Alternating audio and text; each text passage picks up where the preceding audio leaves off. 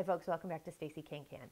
Today I'm making pink grapefruit marmalade, and this is courtesy of David Leibovitz's website. I'm probably butchering the name, but I got this recipe from him. He is a professional chef. And I will say there is a National Center for Home Food Preservation has a citrus marmalade, so I am using their instructions for preservation purposes, which is what he instructed on his website to do. So I strongly recommend checking that out. Those are the measurements or the temperatures and such that I'm going to be using for this recipe, because he doesn't use the, as what he suggested, he doesn't preserve them, his jams and marmalades. He puts them in the refrigerator, and I like to put mine up. So you have the option of not preserving.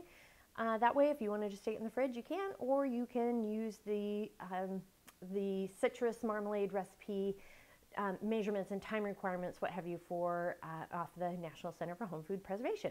So why in the winter are we doing some citrus canning? Well, partly because actually this is a great time of the year to do it. I get these giant bags of pink grapefruits from Costco, and they're really inexpensive to purchase, and my family loves them, so we're just going to go ahead and give it a whirl. Now, you might want to go ahead and get grapefruits that are organic, and it's probably best because you do have to use the peels.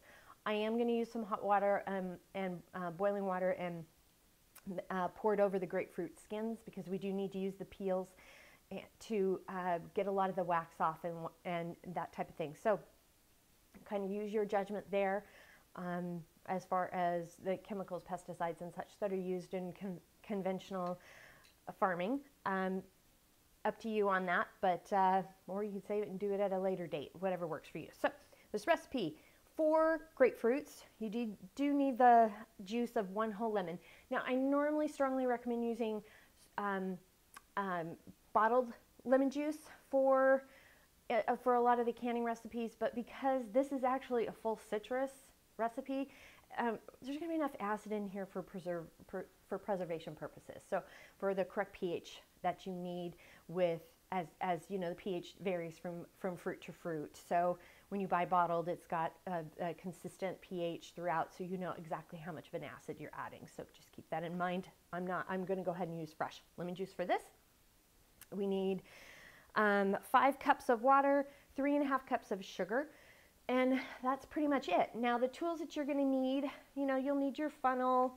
We're going to need, you'll need a serrated knife. It's really handy to use because we're going to have to slice these grapefruits into really thin slices. So a serrated knife is preferred for that. You're going to need your, you know, your ladle, your jar lifter, lid lifter. Here's the ladle. And your Headspace tool, and we're also going to need a thermometer. So you can use, or you bring it to a rolling boil, but here's a few different types of thermometers that you can use. You can also have a plate to check for gel checking, to making sure it's at the consistency that you want. We're not using pectin. This is where you get your pectin. Our commercial pectins are actually we get them from the orange peels. For when they're making orange juice. So citrus peels actually have a lot of pectin in it, and you'll find a lot of it in the pith. So we are going to use some of the peels here with a lot of the pith in it, because that's where you get the congealing. But you don't want to use too much of it because it makes it bitter. So the sugar will help offset that. So we're going to use the thermometer to double check to make sure that the temperature is up to where it needs to be before we start jarring it, versus putting it on a cold plate, stick it in the freezer, and then checking for a wrinkle test, because that can take 3 to 5 minutes, and I don't want to wait around because I'm lazy that way. So anywho, let's go ahead and get to canning. So we are using hot water to pour over the peeling of the grapefruit to get the wax off. Last, take a paper towel, dry your grapefruit, and this will also help wipe the wax off of the grapefruit. Now we'll go ahead and we're going to cut all the grapefruits in half. And I have a grapefruit spoon, so I'm just gently scooping out the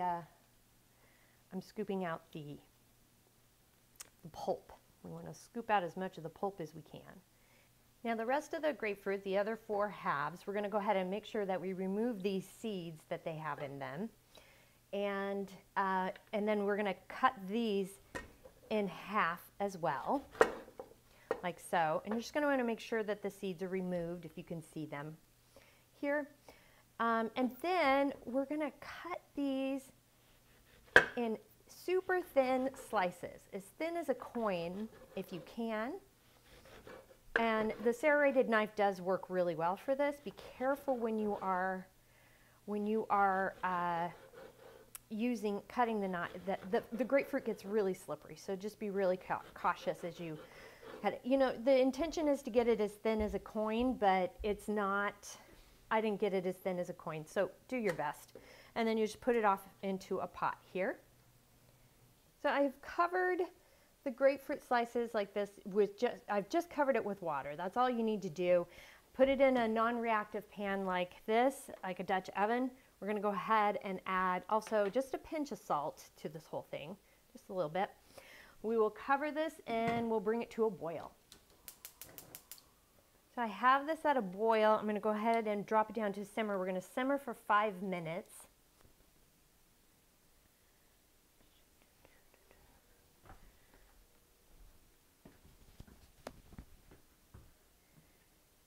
Timer has gone off, so I'm going to be giving this a bit of a stir here and just checking things out. And I'm going to make sure that all the peels were almost completely translucent, but not quite. So I'm going to give it another, we're going to have it set here on the stove until it's translucent. Make sure to cover the pot. The grapefruit slices are translucent now. We're going to drain the water and the grapefruit slices from here. And we'll go ahead and put the slices back in the pot. I am adding 5 cups of water, 3.5 cups of sugar, the grapefruit pulp that we had pulled out of the other grapefruits. I'm adding the juice of 1 lemon. And now we're getting this up to medium-high heat, and we're going to get it to where it reduces and becomes kind of thick like syrup. And the thermometer will read anywhere from 216 to 218 degrees, or even up to 220. Marmalade is done. We're scooping it out. We're filling the jars to 1/4 of an inch headspace.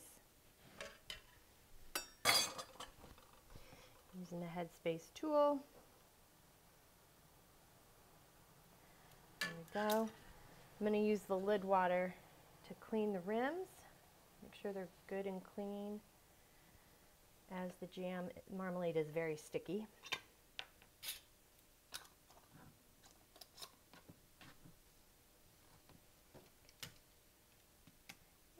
Place it into the canner. I have the jars in the canner, and once it comes up to a rolling boil, we'll set the timer for just 5 minutes. Got a rolling boil, so I've set the timer for 5 minutes. The timer has gone off, so I'm going to go ahead and take the turn the canner off, and we'll let it set for 5 minutes before we take the lid off. We are done, so we're going to go ahead and take the lid off very carefully. As the steam there will give you a facial you don't want. I'm also going to grab some tongs here, take the cover off. That is hot potato as well. And let's get our marmalade out. Wow!